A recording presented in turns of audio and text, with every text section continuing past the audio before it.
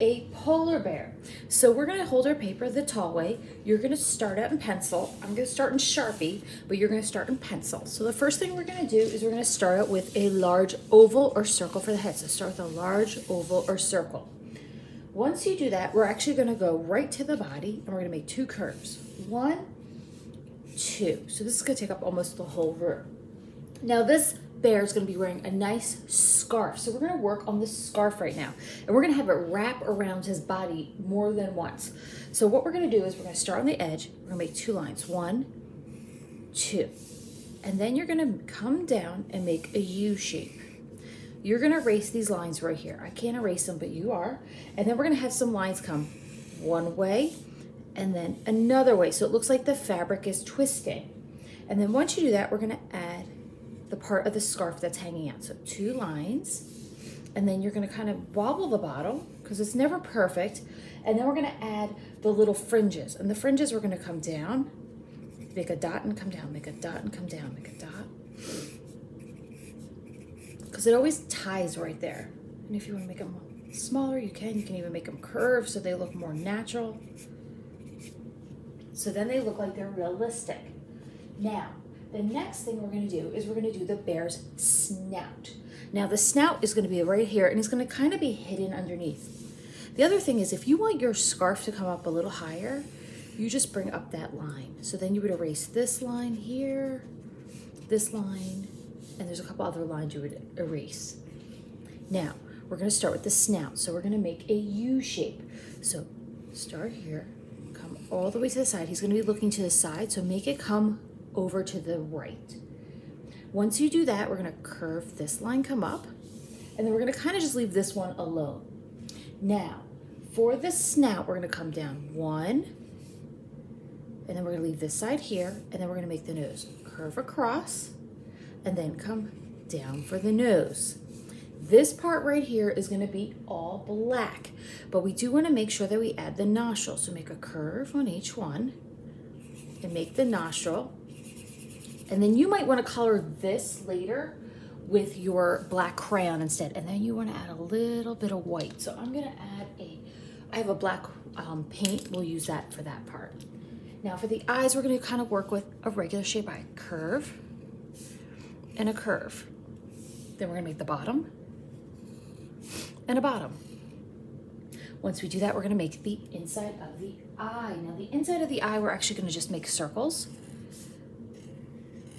And you're going to leave the little white reflection and then color the rest of the eye black.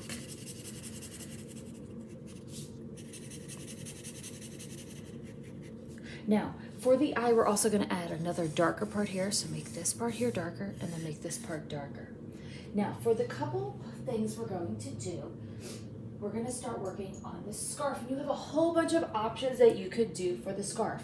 Now, if you feel that your bear has enough room, you can also add a little bit of the mouth too. Lastly, we're going to add some little lines here to give you the feeling of fur.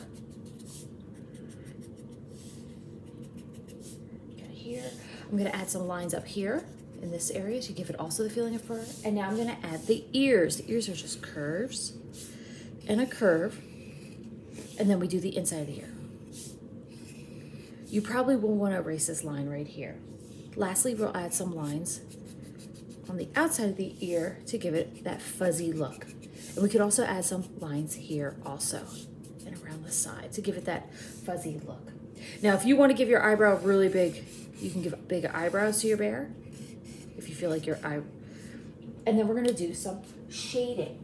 So you're going to use your pencil at this moment. So I'm going to grab a pencil. And what you're going to do is we're going to do some shading.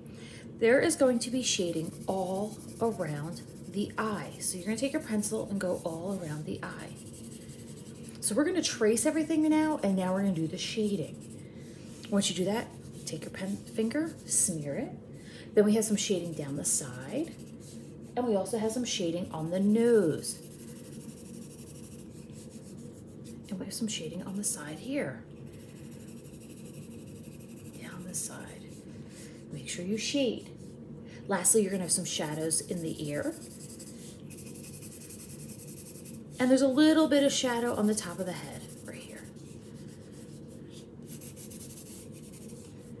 So that'll give it the feeling that it has some texture. And you can also do a little shadow right in this area and right by the scarf. So the last thing, now that we've done that, you are going to decorate your scarf, and you're going to come up with any pattern you want. You could do polka dots, you could do wiggle shapes, you could do geometric shapes, but you're going to fill this whole area with tons and tons of details, because that's really the only part you're coloring is the scarf. And you're going to take your time coloring, because you can use colored pencils, you can use crayons, you can use markers, whatever you want.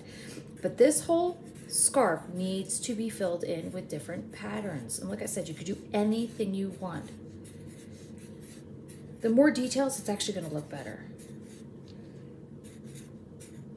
When you are finished drawing your details, we're going to actually draw in the background. You can draw mountains if you want. And I'll show you how to shade those. And if you want to shade your mountains like a real mountain, this is what you do. You do diagonals, and then you V it back up to the middle. And then these are going to be shadowed. And that is your mountain. You can also draw snowflakes in the background. So it gives it a real winter look. Take your time, go slow, and remember the only thing you're coloring, here, I'll just remind you with some paint. You're going to be painting this section in nice colors. Go slow, take your time, and I cannot wait to see your bears.